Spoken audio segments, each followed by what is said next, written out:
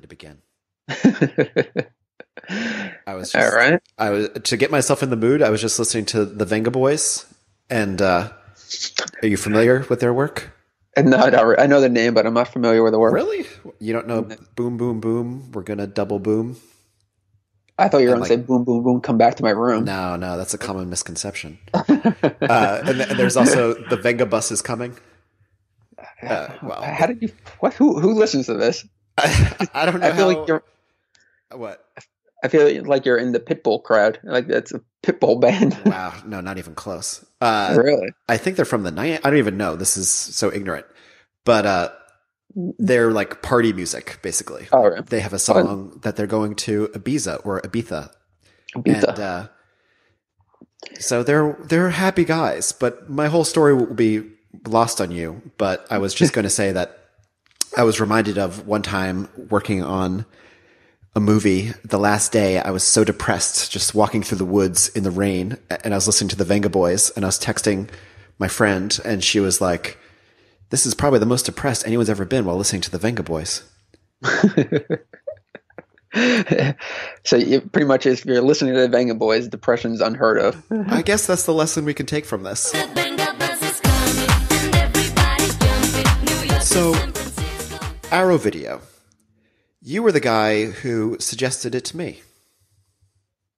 Yes, that's correct. Do you know? Wait, are we starting here? Yeah, wait. That was all That was all getting recorded. Okay, welcome to the podcast. Thank you. I was saying that to the listeners. Hello to you as well. So I'm Eddie D, joined here by my co-host Rusty. Hello. And in this podcast, The Archers of Horror, we are going to review and discuss every Arrow horror film. That is correct. There's a lot of Arrow films, so we'll be busy for a while. Yeah, and there is a lot of shit. There's a lot of shit to get through.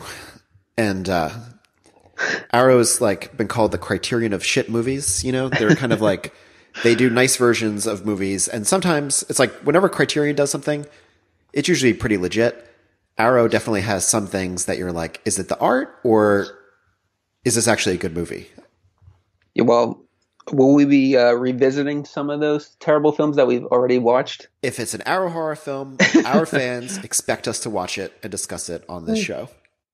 Oh boy, that's going to be tough. Oh my God. I just watched The Initiation a couple weeks ago and I'm like, I'd have to watch that again. Fuck.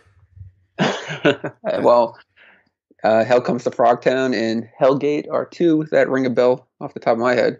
Arrow, a little background on Arrow. I've never Googled them. Don't know anything about them. They are a British company. I do know that. But you're the guy who got me into Arrow. I was resistant for a long time, which you wouldn't think because I'm very into wasting money on movie-related items. Yes, and I mean, if the artwork on the sleeves don't sell it, then I don't know what will, because that certainly drew me in. Oh yeah, I mean they have amazing art, and I think it makes a podcast like this interesting because sometimes the art can trick you. And is something like The Stuff actually a good movie, or does it just look cool because the cover is kind of awesome? It's entertaining, so definitely worth a watch. Oh yeah, no, I'm excited to watch this stuff. That was actually a bad example because I've always liked Larry Cohen and his work, and seems like a really good guy. Okay, so. But our movie today is Blood Rage. We're going with Blood Rage, not many of the other titles. Yes, we're going with Blood Rage. Okay. And I really don't know how obscure of a movie this is, but it seems like it's pretty obscure. Yeah, I'd never heard of it until you told me to purchase it. So yeah, and it's currently available on Amazon Prime. And I'm not ready to get into discussing the actual movie yet, but I'll just say it's fucking great. It is great. Yeah. Would you say it's Blood Rage is all the rage? I would say that. That's exactly what I would say. That's the slogan. Blood Rage is a slasher movie, but it was released at the very end of the golden era of the slasher, which Wikipedia tells me was 1978 to 1984. And I think it's a really interesting commentary on the genre itself. But before we get into that, I'm just curious about your personal history with the slasher. Like, I've never known if you're into slashers or not. Sorry, my lisp is insane. It's okay. Will that be edited out?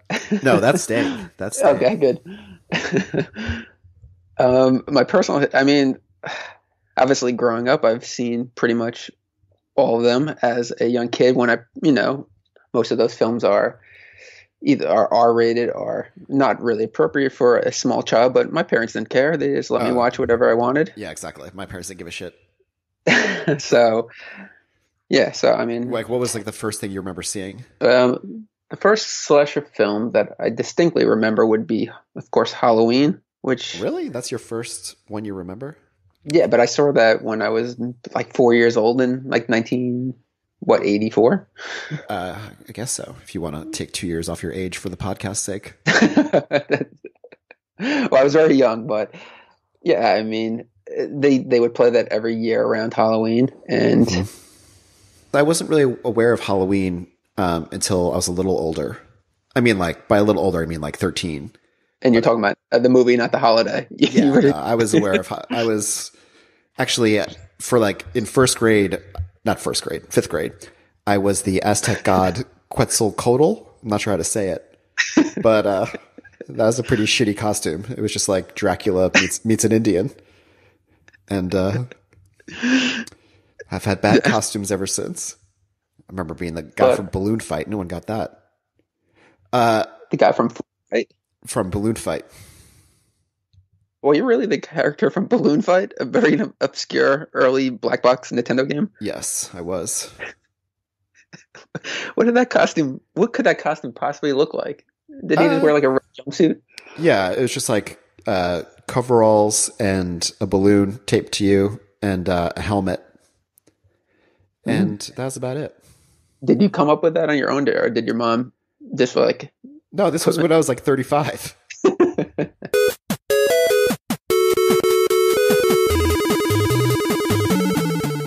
So I wasn't really aware of Halloween for some reason until I was a little older, but I was very aware of Nightmare on Elm Street, which was definitely the one I was into the most. But did you see it from the beginning with the first one, or did you skip? I did. I actually saw the third one first. That's a common one to go first. I remember seeing the first one and just being like, wow, that's so cool. Like the part when the mother explained, like, we burned him. I was like, wow, this is like the part where they explain the Ark in Raiders of the Lost Ark. I do know it was probably like the last movie that scared. Like I was way too old to be scared at that movie, and I was like the whole, the kid, the puppet guy. Oh yeah, when he was made into like a marionette, that that stuck with me for some reason. The whole Freddy rhyme, I was like, oh my gosh, what a spooky song.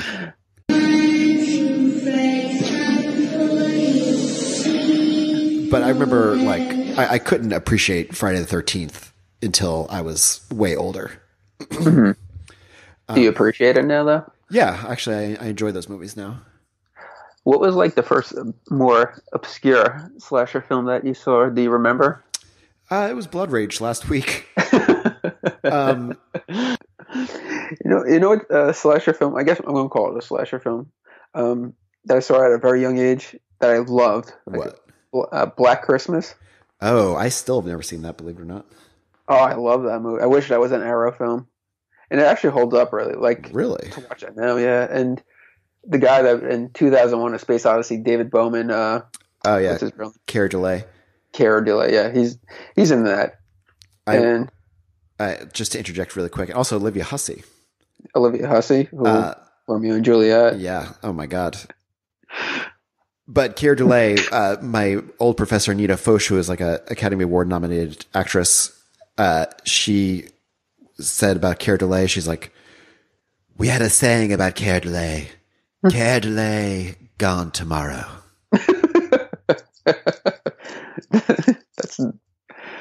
I like Cara Delay too, but yeah.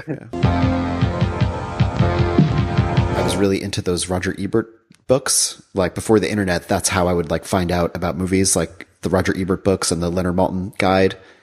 And Roger Ebert was very anti-slasher to a point where it made me think that slasher movies were like really intellectual or something, and I shouldn't like them. Yes, you really took Roger Ebert's words as gospel, so you did avoid certain things. Give me another example of that. I don't know. I did, though. Now, we go to see these films in movie theaters. These are not the kinds of movies where they have nice private little screenings for the critics. And to sit there surrounded by people who are identifying not with the victim, but with the attacker, with the killer, who are cheering these killers on, is a very scary experience. All right, so our first film from Arrow is Blood Rage. And we're going to alternate who picks what, and this was my pick. And I'm glad that you liked it. I was a little worried you might... Like, what did you make of this when you first saw it? Because I've seen it now like 5 times. I've seen it twice, and I watched some of the commentary, but I mean, it definitely has all the elements of a classic slasher film. Yes. But it does it well, and obviously the music really sets the tone and pace of the film. But, I mean, some things were predictable. I mean, the ending... When we get to that, it was pretty predictable. Yeah. But I enjoyed the ride, even though at times the acting was a little shaky. Wow. It was a little shaky. You didn't get this film at all. I got the film. I mean, that's true that it contains all those elements, but I feel like this movie is like a piece of outsider art that should like hang in a gallery. Oh, yeah. I mean, at times I definitely felt like it was almost a spoof on slasher films. Oh, yeah. I wondered if it was supposed to be. But then after consuming all of the special features, I think I could confirm that this is outsider art and was kind of unintentional. It seems kind of like what happened with this movie is the director was just like a hack that they randomly got. The producer was like tough producer who seemed really cool in the extra features, I think. Wasn't one of the producers also the star of the film? Not the star, but the doctor? Yeah, she plays a psychiatrist. Okay. Is that the same producer you're talking about? Yeah. Okay. And it's funny, in her extra features, she talks, like, she seems like very practical, like wanting to make money producer, which I always like enjoy that character. And she was like, I think the title's great. Blood Rage. It's got a lot of blood. It's got a lot of rage. Watch this film. You're going to like it. Quick and to the point. Yeah. What can you say? And so they got Louise Lasser, and she wanted to get away from comedy and saw this as a chance to do a dramatic role. And so she, like, as a result, does this, like, really over-the-top reaction to everything that then becomes comedy again anyway. And so that's why her scenes seem like they were filmed by aliens. I really wondered what happened because it almost seems like she didn't look at the script before accepting the part. Oh, yeah. There was some story about she was improvising and the director either stopped shooting or got mad and she tried to strangle him. Is that true? Yeah, that was, I think, Ed French in the okay. documentary features. Ed French, who did the makeup for this film, he had phenomenal. Yeah. That was actually one of the highlights is the makeup. Oh, it's by actually far. Better than the props. So the prop guy. Oh, yeah. Well, the prop gun in this movie is really funny because it seems like one day they had a really shitty looking gun and then they must have been like, we got to get a better gun. And then, because there's a few scenes where the gun looks real. Yeah. I noticed that. I actually wrote that down in my notes. And, but yeah, Ed French did the makeup of this. He also worked on Chud and, he got an Oscar nomination for Star Trek VI, The Undiscovered Country. Also did T2. T2, yes. I saw that. And recently won an Emmy for Westworld. Can we hold on 1 second? And I'm sorry. Yeah. I just spilled water. all over the floor. No, this is good. I'm sorry. This is staying in. Let me just get a paper towel. Hold on. I'll be back in a second. Okay.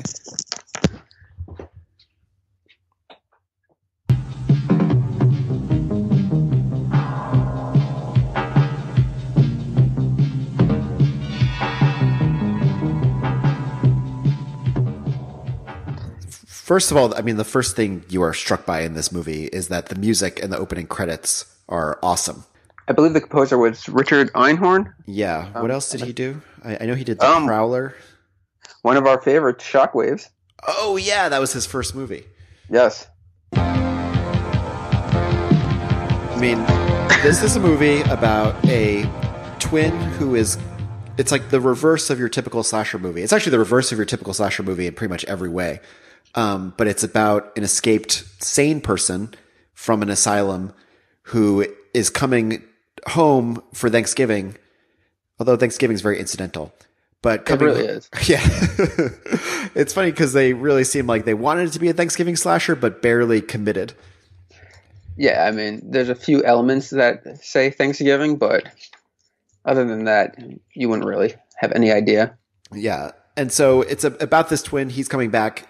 In the first scene, we see that his brother is a killer, but he falsely places the blame for the murder on him in a very strange moment.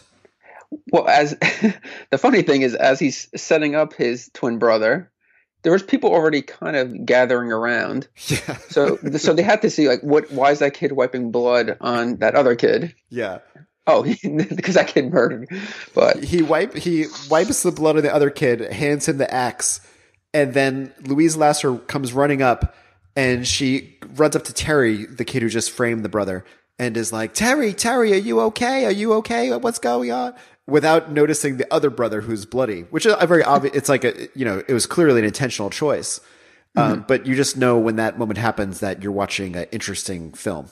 I mean, if we go back to the very beginning, from where the movie starts off, if we could go back to the opening scene, where we're in 1974, 10 years before present day. Yeah. And we see the drive-in. Yeah.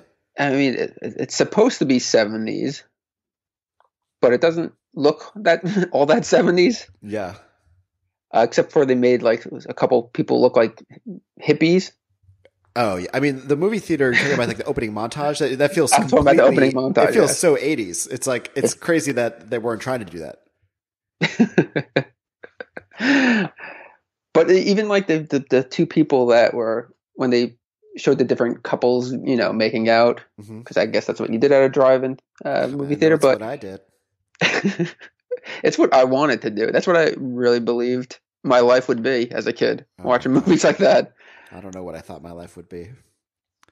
I thought that's how life was going to turn out, like hanging out at the movie theater, like getting some condoms from a guy selling them in the bathroom. Yeah, Ted Raimi appears as the condom salesman. Ted Raimi is, of course, Sam Raimi's son. And really? No, he's his brother. That's the joke. I was like, what is he not going to laugh? He's ruining my joke. The first time I saw that scene, I thought it was really crazy. And now I've come to think it's one of the more sane moments of the film. I've never heard of that before. Have you ever gone anywhere where there's some weird dude lurking in a bathroom with a pocket full of condoms that he's selling? I used to do that. That's what I did up till a few months ago. Well, when he opens his jacket up to show his merchandise, the guy's like scanning through them, and he's just like, "Oh, I like those." Yeah, and it doesn't matter at that point. You're at a movie theater. Yeah, he's a pretty discriminating customer for a guy buying it from a dude in the bathroom. He's looking at the Trojan. That's a good chic condom. Nah.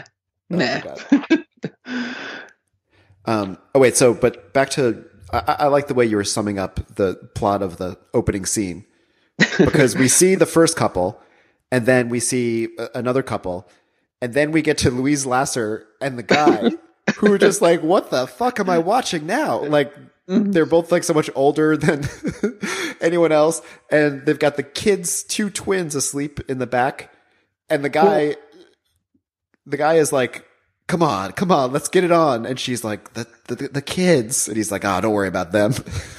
Well, the funny thing that stood out to me was that it was, how old are the twins? Are they 7 or 8?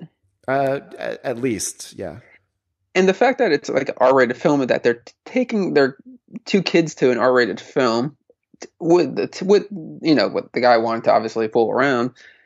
Like, I thought that was a little comical. Yeah, I mean, an R-rated film is really nothing compared to you're going to fuck in front of them.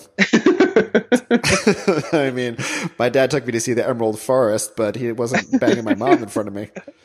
Woo! Just make this awkward for the relatives listening. Wait, we got to take a step back, though. Okay. because when they pan to the twins sleeping in the trunk of the station wagon, Yeah. there's an assault rifle on the blanket that they're sleeping. That's a toy, though, I think. Is it a toy? It looks like a pretty realistic. That looked like a more realistic gun than the guns they actually used. That's true. That's true. What a weird place to spend their real gun prop. So we start with an opening kill, and we get the idea that the wrong twin has been sent to an asylum. The next scene is a voiceover from the psychiatrist, which is very bizarre. Very bizarre. I mean, it's very uncommon in a movie to have a non-essential character have a voiceover and just be for like one scene.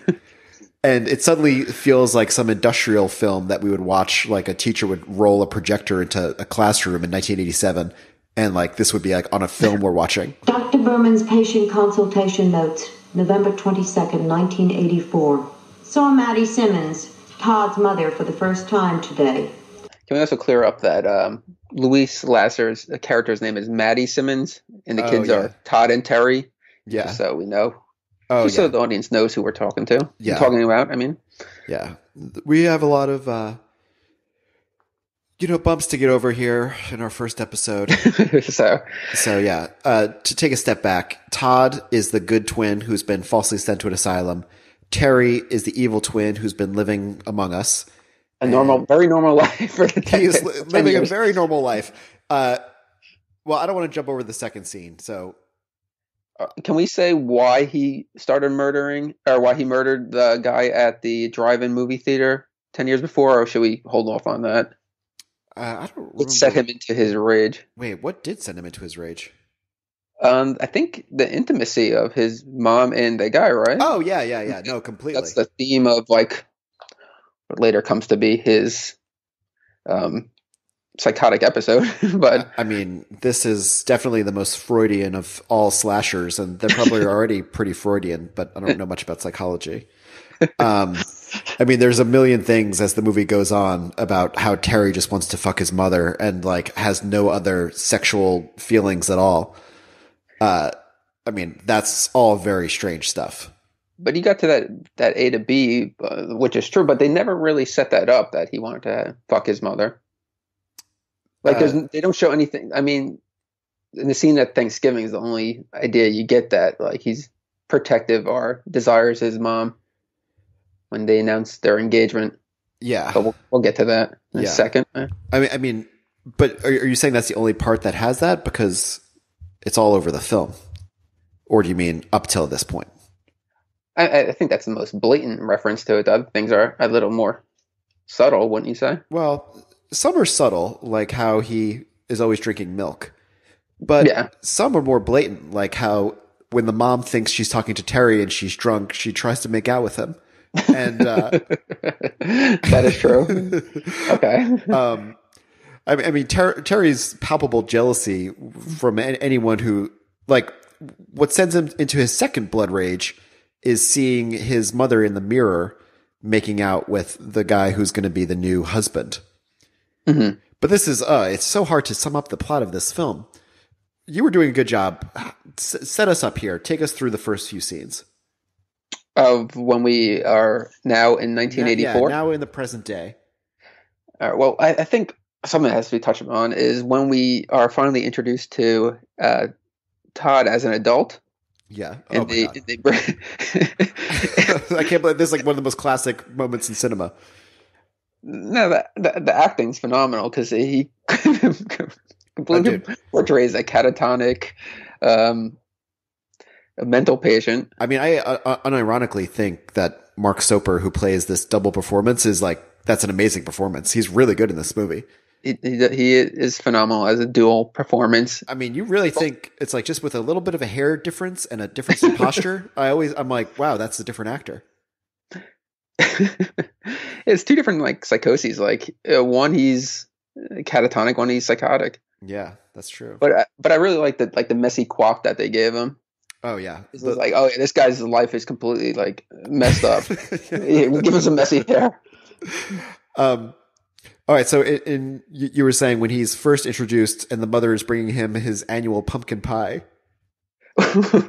Which Basically, there's a voiceover from the therapist that explains the entire jump in the plot, that Todd is innocent and he's been trying to explain to her that he's innocent. And Louise Lasser comes to visit and she doesn't accept his tale of innocence. What, are you crazy? And then what does he do? Well, as his life is crumbling, he's crumbling some pumpkin pie in his hand. Yeah, and then he's throwing it against the wall violently. And the therapist's reaction shots to all of this are just like completely inscrutable. You're just like, what is she thinking? And when Todd is trying to explain that Terry is the murderer, she like is looking at the mom like so satisfied. It's like, there you go. Terry's the killer. She's so calm. Due to the dramatic nature of today's outburst, I considered the setback relatively minor because Todd remained focused on establishing his innocence and getting on with a normal life. Get me out of here! I never killed anybody! So then we go straight from this scene, which now like, okay, the opening scene was weird. The second scene becomes very strange. And then the third scene opens with like the fakest game of football that's ever been played. All right, you rush. I'm going to cover Karen. Yeah, the fact that there's like 8 people in that scene and they were all huddled together, I guess, for framing purposes that they had to be there. But yeah, I mean, if anybody has ever played football, that they would not do any of what we were just saying there in that scene. Which then, what happens in that scene? We learned that Terry's a cool guy. That for 10 years he's been living like a typical like teen life. That he's like a heartthrob because obviously Karen's his girlfriend's into him. But I think I got you. But we are introduced to Andrea, who's jogging by, and she immediately takes interest in him. Yeah, and what's his original girlfriend's name? Karen. He's got no sexual interest in Karen at all. He gets there. He does get there, but he only gets there. I don't remember exactly why. Well, I'll edit that part out.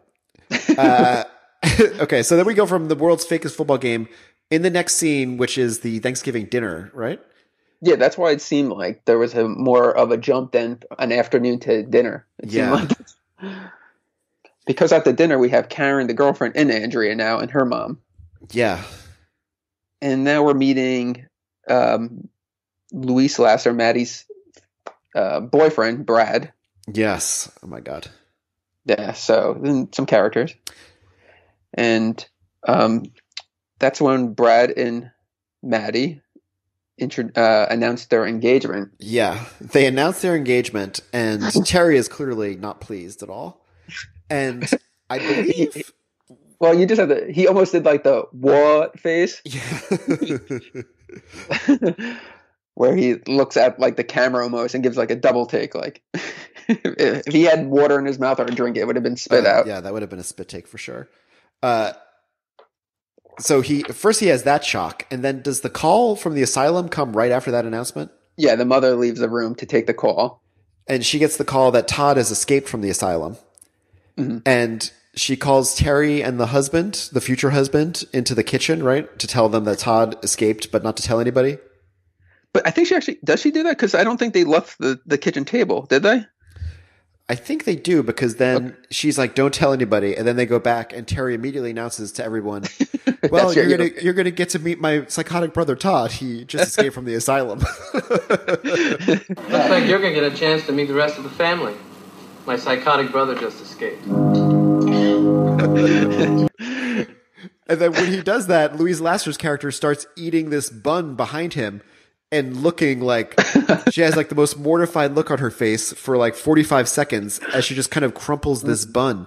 And it's just another amazing moment in this movie. What was the direction that they gave her in that scene, or did she just... She clearly was just doing what she wanted to do, and she made the right choice. Every choice she makes in this movie is the correct choice, but it's also insane. She definitely becomes unraveled pretty instantly. Like, oh yeah, I mean, upon like hearing that the other brother is coming, she begins like a cycle of compulsive eating and drunk dialing.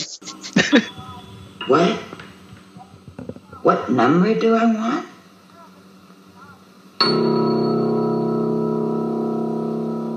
Get me my boyfriend. No, please get me my boyfriend.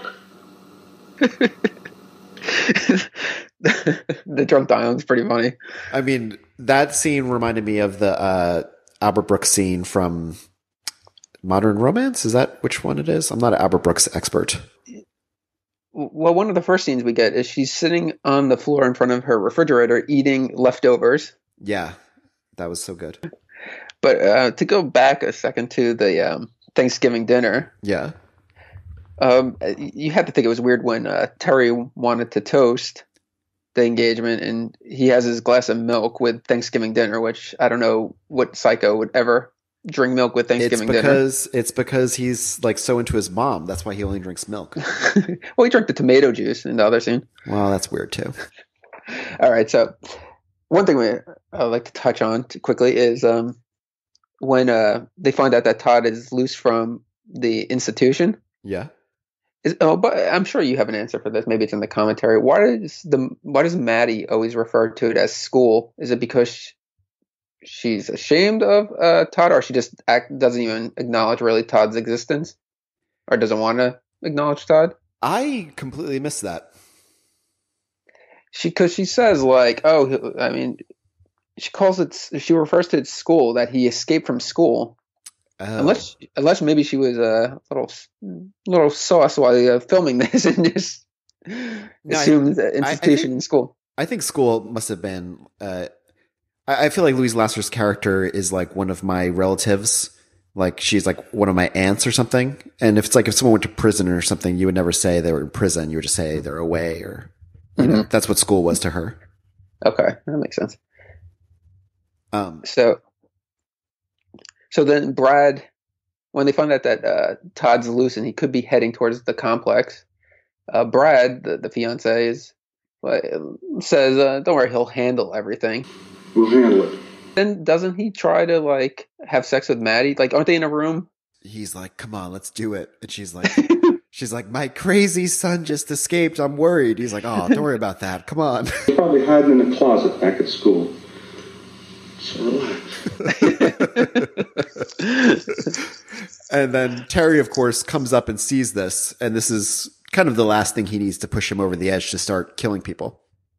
Well, the thing is, Terry's set off at that point, but before he's going to start murdering people, he goes into like the bathroom, or no, his room, I think, and he starts putting some mousse in his hair.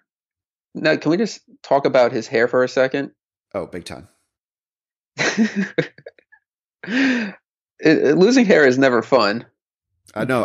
I'm looking at one of the monitors is off, and I'm looking at myself in the reflection, and I look so bald. I am going to be old in like 6 months, so I really got to nail down my life. What kind of lighting? You got to get some dark lighting in there. Well, I'm just going to spray paint my scalp brown. But now Mark Soper is supposed to be a 17, 18-year-old. Yeah. And he's got some serious receding going on. And then, like I said, I was watching this with my fiance, and the first time I watched it, and she's like, we both looked at each other and was like, oh, we want to see what he looks like now. He's obviously bald. And I was shocked. Did you watch the interview with him? No, his hair seems like it's basically the same. It held up exactly the same, and unbelievable. Hats off. Hats off to Mark Soper, who's got nothing to hide under a hat, so he should take his hat off. He aged incredibly well. Yeah, and I'll say that. Is great in this film. He is great in this film. He also, in that special feature, like, it was interesting watching the special features of this movie, just to jump completely to that for a second, because each person seemed to have a different perception of the film, and they were closer and closer to the truth. And I think Mark Soper was the closest to the truth about this movie, that it's amazing. Louise Lasser was like coming around. She was like saying how she didn't really think it was interesting. And then she'd watched it like the night before, and she was like, I think it's actually interesting. And the director just clueless. And yeah. But Ed French was like, oh, I think it's like a pretty fun movie. And he's like, and the stuff Louise does just makes it interesting.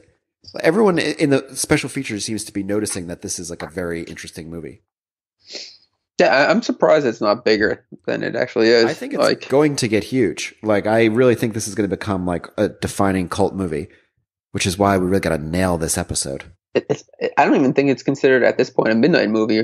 Oh, no. I don't think many people know about this movie at all. Like, I think just the Arrow release is kind of the first real release it's got. Like, I think it came out on VHS, we said, in 87? 87. Well, it came out theatrically in 87. Oh, when did it come out? Well, it seems like it was barely in theaters, so it probably was like this. Let's just guess it was the same year, even though things were way different back then. Remember how long it used to take things to get to video? And especially with like time being longer when you were a kid. The combination of those two things made it insane. We got to address the introduction of Dr. Berman and Jackie, who I still don't know who he is exactly. Oh. But there's a knock on the door of the Simmons household, or on the apartment door, and Terry answers it and immediately has a gun to his throat. This is such a strange scene. It's like, okay, keep going. So the psychiatrist shows up at Thanksgiving dinner, right? Or is it later that night?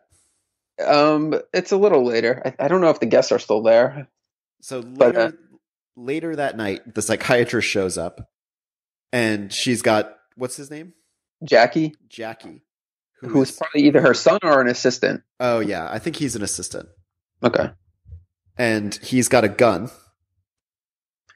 And yeah, I think he would have pulled that gun on anybody that answered the door. Yeah, he definitely would have.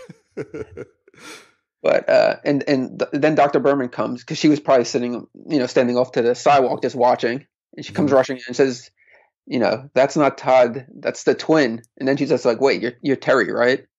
Yeah. So she's assuming that it's the wrong person, but not sure. Yeah. But she also believes that Terry is a murderer, so she's remarkably casual to this guy.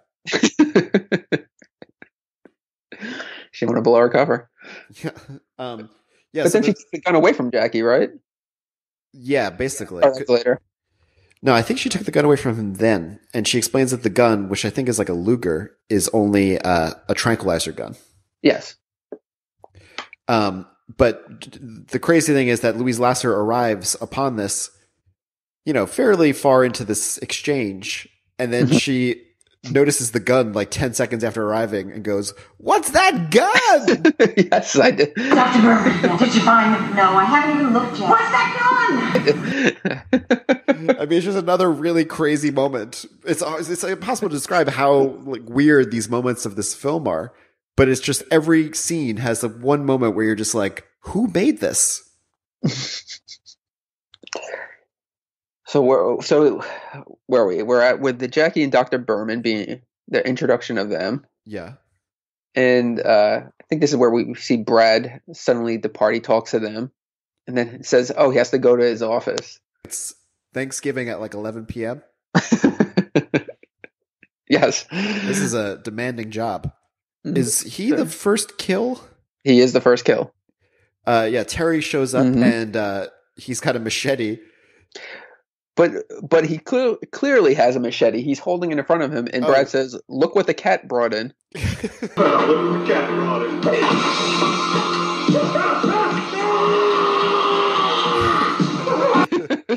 I think one of the interesting things about this movie, by far one of the interesting things, is that Terry doesn't have a mask, and we always know Terry is the killer.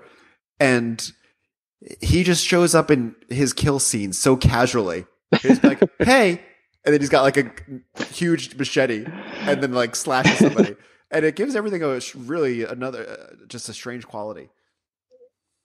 So after Brad is murdered, we're back to Jackie walking around the complex looking for Todd. And it's I think it was filmed on like some nature walk thing that. Yeah, I think University of Jacksonville. Oh yeah, and that was a cool location. That really gave everything like a weird feel. Now the crazy thing, I mentioned this to you, but as a kid, my parents owned a condo in Jacksonville, and I'm actually kind of familiar with that nature walk. I've definitely walked on it before. Wow. Yeah. And I definitely like the condo complex that my parents owned looked very familiar to the one that they shot at, but it was not the same one. Oh, I was hoping for it to be. But they looked like, watching it, I kept saying like, I think this could be it. I think it might be the same place. Oh my But god! it was not. I never knew that your parents owned a condo in Jacksonville back then. It was good times. What, did you go down there a lot? Every Easter we went down there, and it was definitely those awkward teen years. I'm sure you remember well. Not really. But you don't remember your awkward teen years, or my? No, you don't remember my awkward teen years. My DIY lobotomy took care of that. But yeah, we went there every year, and interesting enough, that was like right on the cusp of puberty. I like what I'm hearing. So of course, this is gonna be a crazy tangent, but I mean crazy. What's it called? Edit this for me. Yeah, I will. What am I trying to say? There was a girl. There was like, okay. Let me get back on track.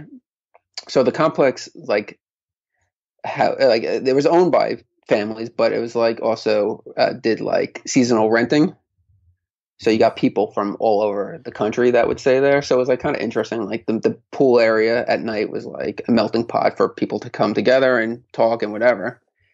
And of course, at that age, being on the cusp of puberty, like there was girls that were there, and obviously older than me and way out of my league at that age. But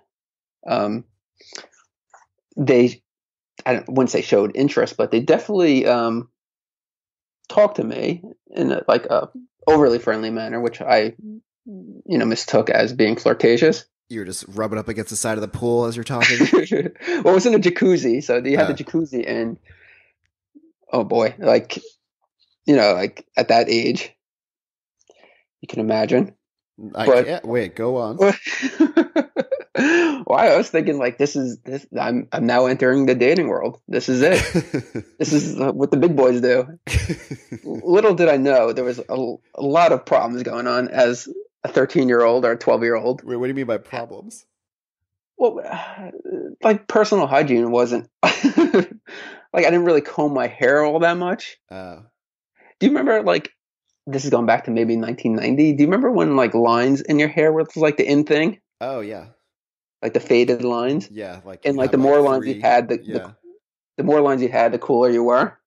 I didn't know that. I have to go back in time and get more lines. Like 2 was like you could hang, but 3 you were dating the cheerleaders. Yeah, I had like 6. Well, I had 3 going around my whole head. Yeah. So from like the side around the back of your head, and but I don't know if I did it myself or the barber was just one of those old time Italian barbers. They were the most crooked lines anybody was there. Like I didn't like buzz the side of my hair, like I didn't have like that undercut kind of thing. So like it was like longer hair, like 80s hair with lines. It looked. I love these the old Italian barbers we had on Long Island, like in the 80s, and they were like 80, and like coming to them with like 80s style. All of a sudden, they were born like in Sicily, like at the start of the century. No matter what picture you brought in, you were getting the same haircut. Yeah, as whatever you want that everyone else got. Like Brian Bosworth, this is easy. That's the haircut you wanted? No, I mean I wanted successfully spiked hair, which I never had. I wanted like that, like Lost Boys hair, like Marco or the other guy in the Lost Boys, the black hair with the earrings. I guess they are. I don't remember. Yeah. But anyway, so here I'm at the pool with bad lines. I don't know if I had the lines still, probably, but a bad hair. Like I had perpetually chapped lips for some reason. I didn't know what chapstick was, I guess. Yeah, I had that. I had braces. Just like, like a dweeby kid, I was wearing like Michael Jordan and Bono's clothing with like sneakers, like I was like, like size 11 for like a 12-year-old. Yeah. And of course, like, talking to these girls and they're like, which I'm perceiving as flirtatious. And then my older brother and my cousin, who were like surfer guys and skateboarders, come in and immediately like go off with them. And I was just left there with like some like old guy from Texas.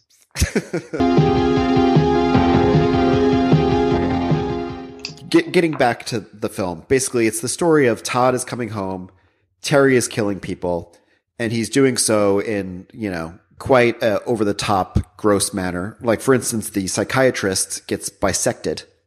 And then Todd later comes upon this body and tries to unite the pieces. And is very half-assed. Very half. To his credit, he knows that that's not going to put the body back together. But he yells at the doctor, the dead doctor.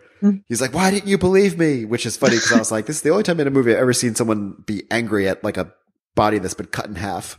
Why didn't you do something? So after the Dr. Berman murder scene, we get the famous line that I think they so desperately wanted to be a catchphrase or a slogan for the film. They definitely wanted to, but it's very forced. It was so forced that they did it 4 more times. Yes. So let's hear that line. Terry's clothes now are soaked with blood. Yeah. And he decides, which he obviously knows what is on his shirt. He dabs his finger on it, the substance, which is blood, licks it, and says, "It's not cranberry sauce." Yeah.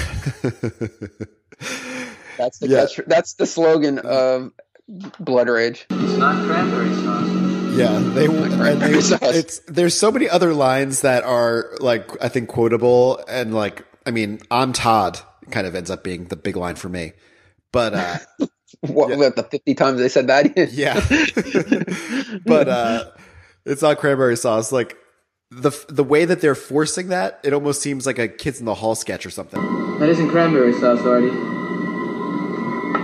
That is not cranberry sauce. Yeah, I was thinking like the state, if you remember the state where like I dipped my balls in it. Yeah, exactly.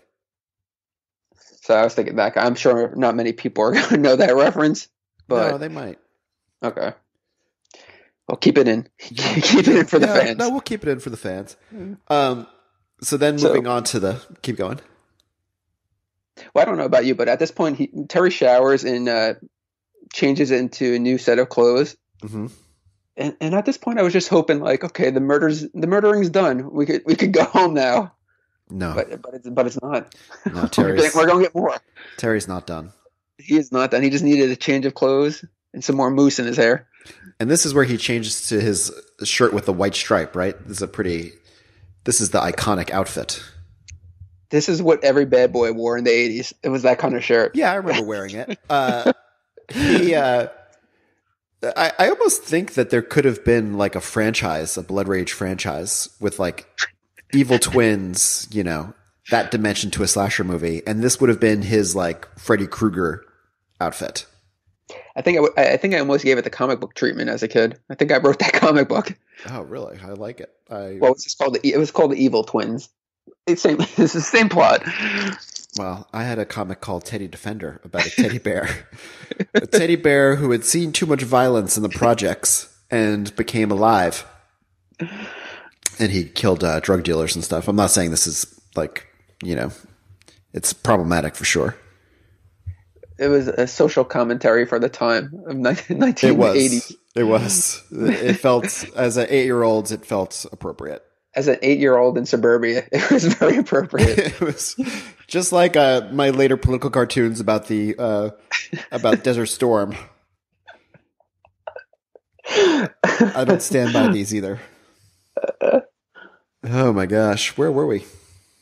We're talking about Terry's snazzy outfit. I don't know what happened. I don't know. I'm just holding on for dear life here, people. All right. Not cranberry sauce, Artie. It's not cranberry sauce. Okay, but anyway, so at this point, Terry decides to go pay a visit to Andrea, which for some reason he knows she's babysitting. Was that ever mentioned? I'm just going to guess it probably was. Hopefully. I am not sure. I think she might have mentioned it during the football game. Okay. Wow. This movie's all over the place.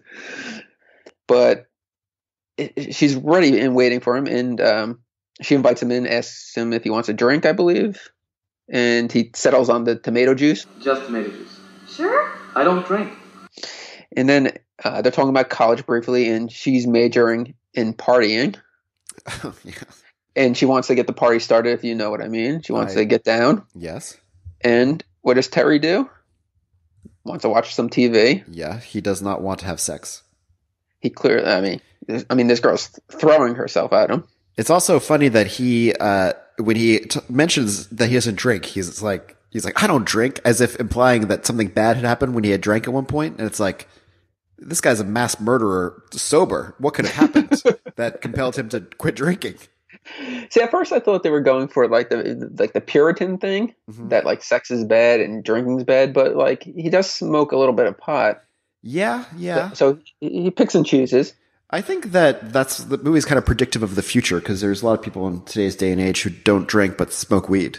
You know. Yeah. So Terry's kind of a cool guy. Revolutionary, a very revolutionary idea. You're high, aren't you? You always get real quiet when you're high. So as Terry and Andrea are doing their thing, in a weirder scene, we get Todd lurking around the complex. Mm-hmm. And Karen approaches him thinking that's Todd. Thinking it's Terry. Okay, keep going. And she approaches Todd and starts making conversation. I don't know if you remember any of the dialogue. Well, she, I believe, comes up to him and is like, "Listen, Terry, I think we should have sex." And Terry's like, "I've never kissed a girl." Yes. See, Todd is shown as having sexual interest in girls. Yes. Oh, he was all about that kiss. Oh yeah, but he doesn't know how to handle it.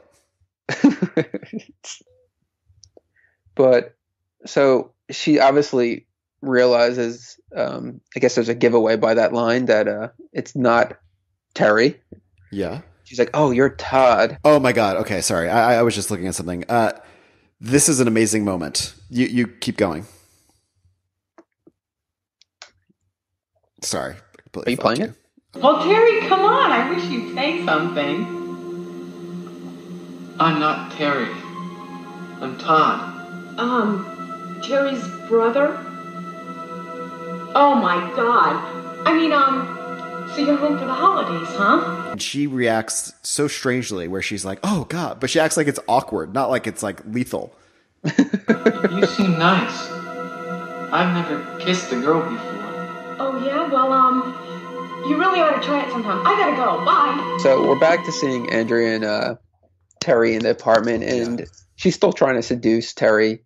And in walks the owner of the apartment, Julie, and her very, very uptight boyfriend, who played by Ed French.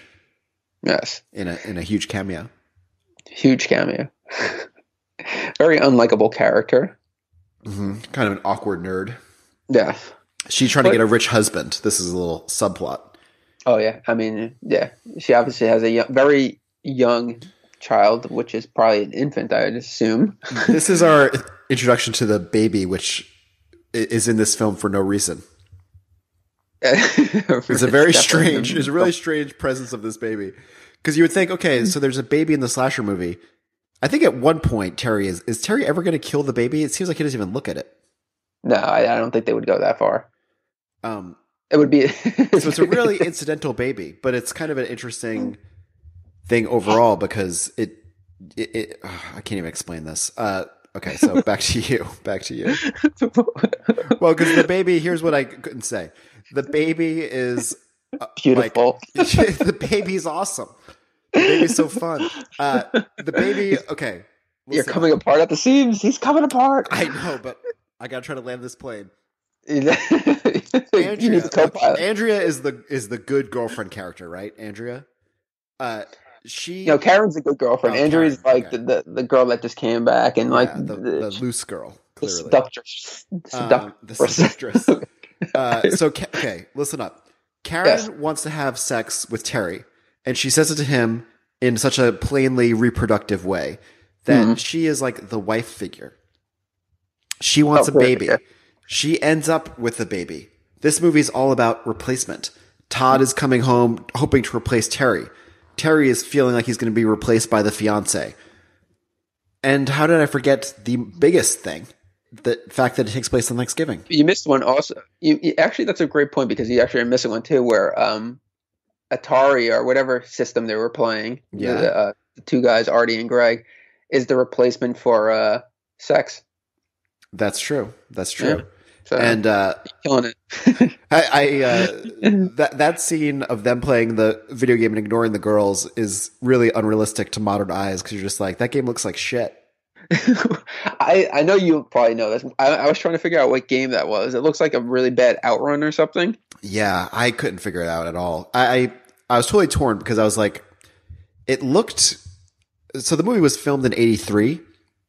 Like at one moment the graphics just looked too good, but then I was like, but there's no way that they created a game just for this movie. Yeah. So it must have been like Atari 5200. Yeah, even Atari 5200, like pole position looked worse. So I don't think they had that kind of level of graphics. Yeah. But maybe it was the Atari 7800. This seemed like the kind of movie where maybe they would record with a VCR like a video game from another film, like Cloak and Dagger, and then play it on the VCR and just be like, I hope we don't get sued. But these guys were so like the into it, Dagger reference. And they were wrestling with their controllers like Tony Soprano playing Mario Kart. I think in the scene when Karen starts playing, she's playing along when and so is Greg or Artie, and it's clearly like a one-player game. So it's like, how are they both playing this? The power of imagination, that is true. As Muppet Babies once tried to teach us. But yeah, so there's that scene, and just basically, I mean, we can, I think, jump through the plot a little bit, right? What do you think? Yeah, I mean, we see the nerd guy. Obviously, we know he gets killed, which for some reason Terry returns to the apartment. Yeah, Terry comes back and kills that nerd guy. And then we later see his severed head.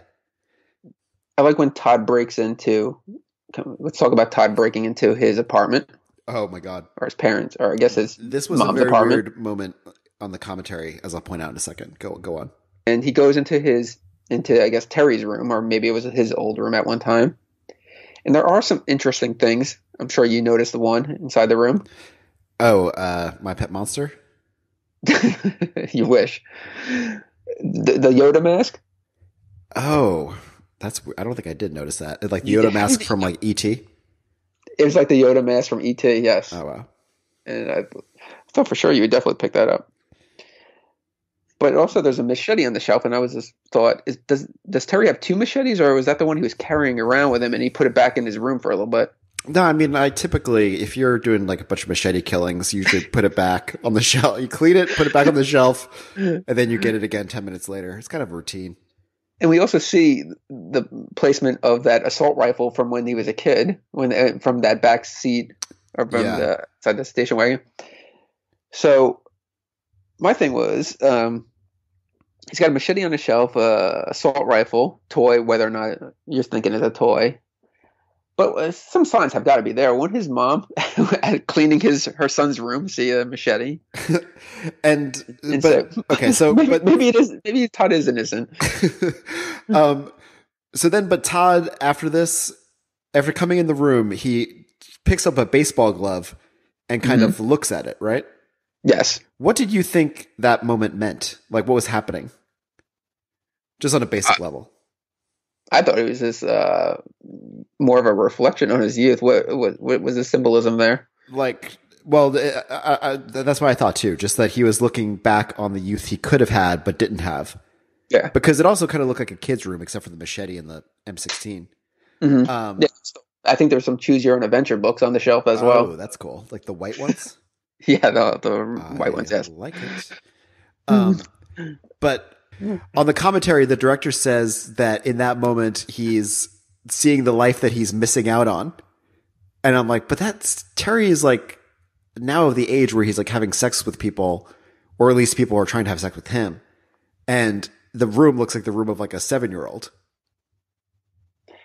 See, I would also take that maybe like Todd, we realize that he's not fully developed at that point because he does take the baseball glove. Yeah, that's true. But Todd But wants to have sex. That's true. Wow. I mean, I was a young kid when I was in like second grade. I wanted sex, even though I had no idea what sex was. Wow. Well, I wish I could say the same. Things would be so much more normal.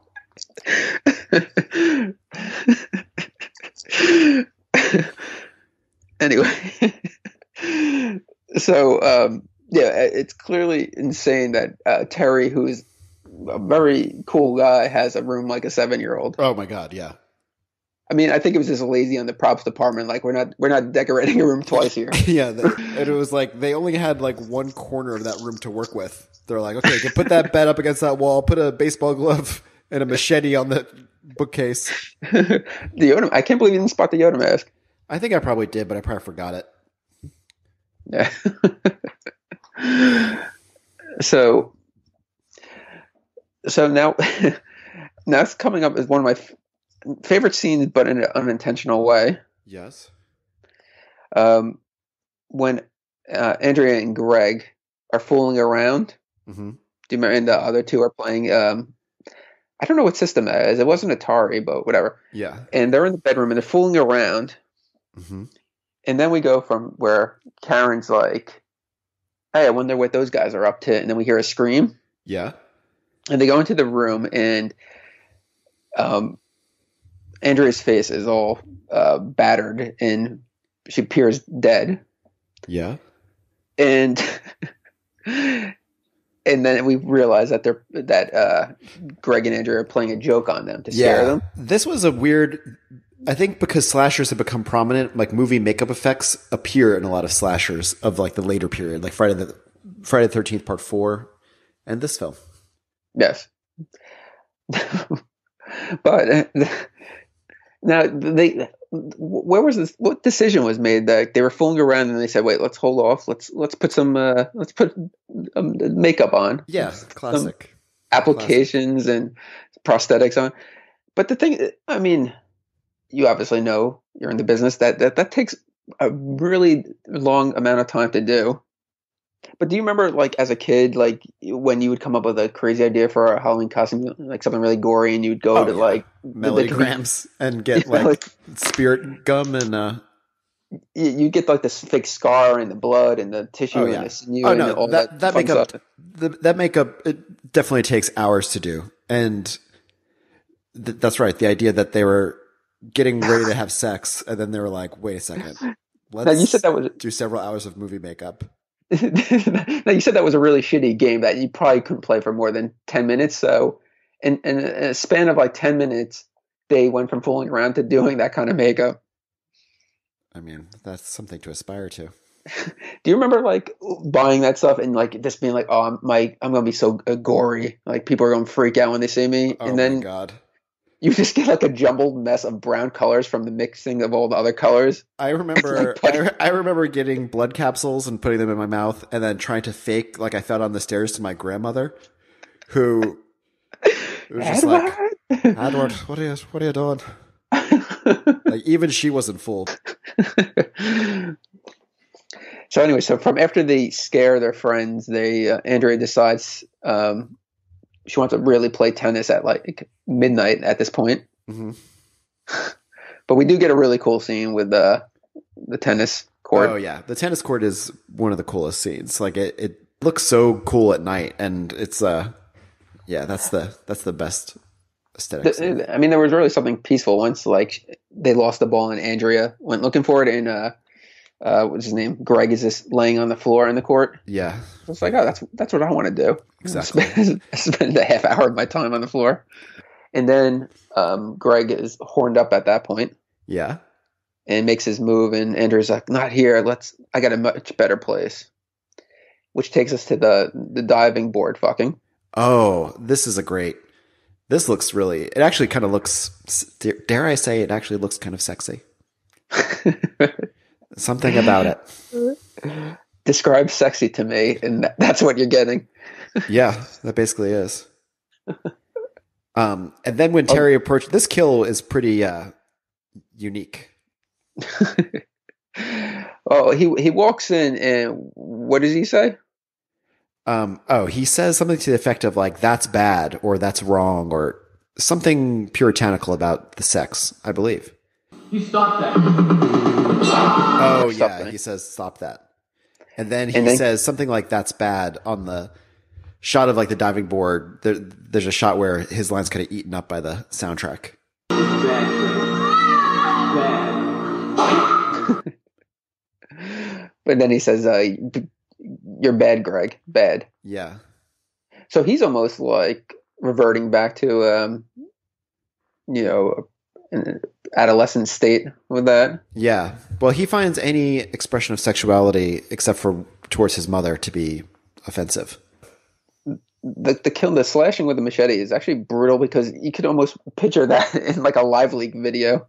Oh yeah, it's that whole kill is done like in one shot from kind of like further away than slashers usually, wider angle than they usually have, and so you just see him walk up and just slash them both, and it's a very effective moment. Yeah, that would have scared me as a kid. Yeah, it definitely would have scared me too as an adult. Especially since my dad had a machete just like that. So I did not know that. I always wanted a machete. I still kind of do. I'm like, if I had a machete, I just feel secure all the time. I could walk around the apartment with it. It'd be like in Peep Show when they walk around with the gun. That'd be me and the machete.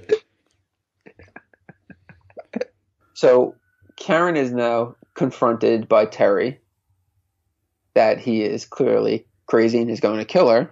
Yeah. But at one point they start to get intimate and were interrupted. Right?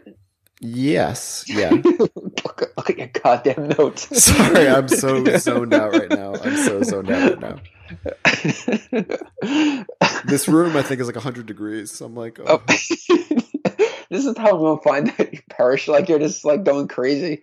You're eating fucking mussels. You're, like, going to start eating the soil from your houseplant. He was dehydrated. He went crazy. Oh, my God. He couldn't find the exit. He was so delirious. Get out of this room. I wish I wasn't looking at this reflection of myself in the monitor right now. It's like the picture of Dorian Gray. I look so old.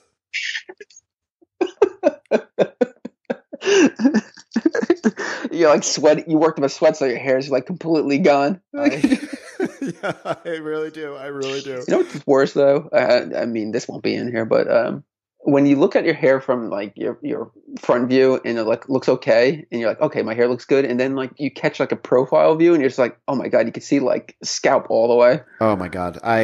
There's one like really high mirror on this construction site near me. And sometimes I walk by it and I capture a glimpse of like the very like the top part of my head, like the, whatever's called where all the hair comes from.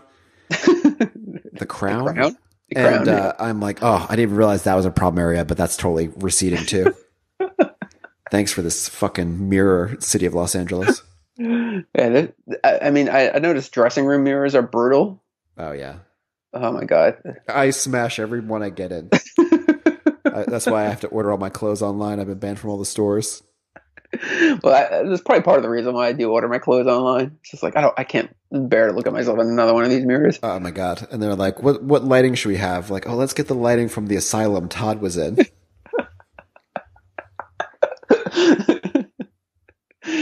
Oh man! Well, the good news is I have a page left. Of all right, keep podcast. Going. It's hard to know how much of the plot we're going to keep in. Like, I feel like, but let's keep going. Okay, ready? Yeah. At this point, Karen finds out that Terry's actually the murderer. Mm-hmm. He's completely psychotic and plans on killing her. Oh, yeah. And the way that she discovers, the way that his murder is discovered is that he, like, just casually starts to try to kill her. And she's like, oh, shit, and runs away. She runs away, but as she's running away, he takes like the weirdest baseball swing at her with a machete. Yeah. But so she's running away, and we come back to the little girl. She knocks on the door of the little girl. Yeah, the little girl that has lost earlier Todd has told to stay inside and not open the door for anybody. Mm-hmm. So she actually takes his advice. Yeah. Of a weird guy that she just meets in the woods. And doesn't she have the cat with her at this point? And she's like, "You'll hurt my kitty," implying that she has found the cat. Yes, that's true.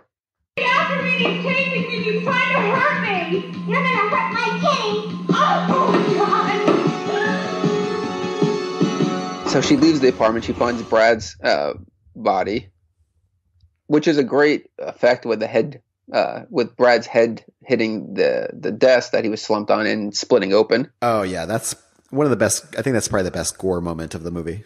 Yeah, and the way that Louise Lasser approaches, we see that he's brutally dead, but she's approaching him for quite some time in like the same shot, just being like, Brad, listen, why are you ignoring me? So we go back to Karen fleeing Terry, which somehow she grabs the baby, that pointless baby that's in the movie. Yeah. So like the climactic. Why can't I talk now? I'm losing wait, it. hold on. I'll lead. Okay, lead. And then, so the climax of the movie. Did the climax of the movie also remind you, as it did me, of It Follows? It all takes place like in a pool house of like this apartment complex. It really felt like It Follows, and only in the fact that there's a pool in the scene. But the climax is insane. I mean, I'm not sure how much we should describe of it, except to say that Todd and Terry finally confront each other and fight. And each time it's the double for either Todd or Terry. I can't say that it looks that great. The fact that they slapped a gray wig on, on Todd. The hair color is wrong. The guy's body is like, he's about like 100 pounds heavier. He really is. And so it looks funny. Yeah, they got like a wrestler, type body. Like a barrel-chested guy. They end up fighting, and they both fall into the pool. And then a really weird thing happens where it's such a bizarre choice for when Louise Lasser comes in for Karen to be saying to Todd, she's clearly identifying which one of them is Todd. And Louise Lasser completely ignores that and then shoots Terry. Twice. Yeah. Like, what?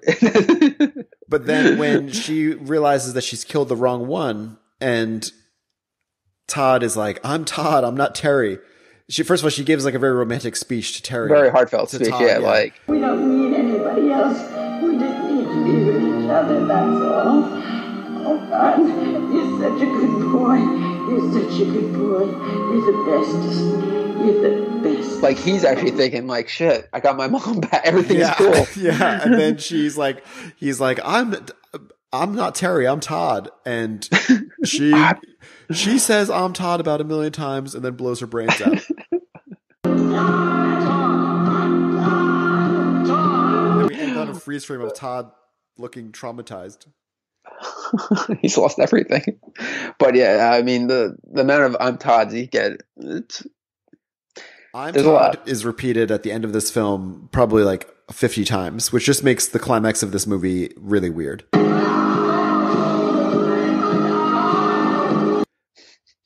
I did like that she killed herself. Like, oh yeah. I mean, I couldn't imagine. Like, that's why I'm saying the ending was a little like obvious. Like, I couldn't imagine it ending any other way. Like, obviously Terry was going to get killed, and most likely the mom was going to either kill Terry or get killed in the process, and it was that she killed Terry and then killed herself. Yeah. I mean, the thing is, the ending of this movie is completely predictable. It's what exactly was going to happen the whole time, but it does it in such a strange way that you'll never forget the end of this movie. No. But I really liked it. I mean, me too. I found the whole for an hour and 20 minutes. What else are you gonna do with your time? Like, it's a great way to spend the evening. I mean, this is one of the best undiscovered horror movies since Society, which we'll also get to at some point. Oh, great movie. Like I was trying to think of a better movie with evil twins, and there is an easy one, Dead Ringers. Mm. But this has got to be high up there in the evil twin genre. I'm trying to think of other evil twins. There's The Other. Have you ever seen that? The Other, no. Oh, it's a good one, but it's not horror, so scratch that. Fuck that. Did you watch on the on the DVD, did you watch the extra feature, which is the VHS credits of the movie? No, I skipped over that when I saw it. Oh, really? That seems like the kind of thing that you would watch. It was really interesting because the movie, as you can imagine on VHS, looks like absolute shit. And it gives the movie such a different feel. Like it gives the movie like a dirty VHS feel that I wonder if I had seen this movie as a kid, I probably would have thought it was the most dangerous film out there. Not since Faces of Death. Not since Faces of Death was banned in 39 countries has a film been so dangerous. Oh, wait, also hold on. There's one funny thing about this movie is that so it had multiple titles, including Slasher, which is on the print of this Blu-ray, and also Nightmare at Shadow Woods, which it's just amazing. Was that the first title? Yeah, I think that's the first title. Wasn't it also called at one point Complex? Yeah. Oh, no. Complex was the first title. Okay. Then it's funny because they called it Nightmare at Shadow Woods because they were thinking of like cashing in on Nightmare on Elm Street, as if anyone's just going to see Nightmare in the title and be like, "Oh, nice! I'm going to see this movie as well." Look, this has been our first episode, so it's kind of all over the place. But I just want to say, I give my highest possible recommendation to Blood Rage, which I think is an amazing film and really should be a hugely cult movie. And it's kind of funny that we started with this movie because I think this is the pinnacle of what a company like Arrow can do. You know, they released this movie that was totally had fallen into obscurity. They gave it cool art, not the best art, but cool-ish. And, but I mean, this is like a gift to the world and it's an amazing film. I agree with everything you say. Next week, Rusty, it's your pick, which we're not going to reveal to each other what our picks are until, this moment in the show. On air. Reveal. This is exciting. This is exciting stuff. It's like the wedding reveal. Like when the bride turns around, that's what we're doing. What bride? What? For photos, like when the bride turns around and reveals her gown to her husband. You take you seriously never seen that before? That just sounds really weird. I don't know. When the bride turns around and reveals her dress to her husband. That doesn't make sense. Edit that out. Okay, no. Let's hear your choice. It's when the groom turns around and opens his eyes and sees the dress. And opens that would make sense. And sees the dress? Is this?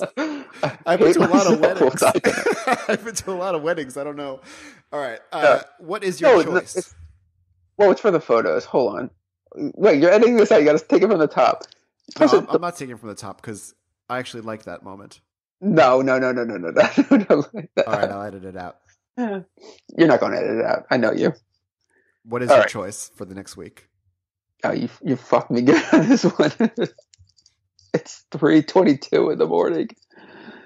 All right. So, anyways, my pick for next week is a film that I saw many years ago, and I didn't process it then because I watched it late at night. But Baby the Last Dinosaur.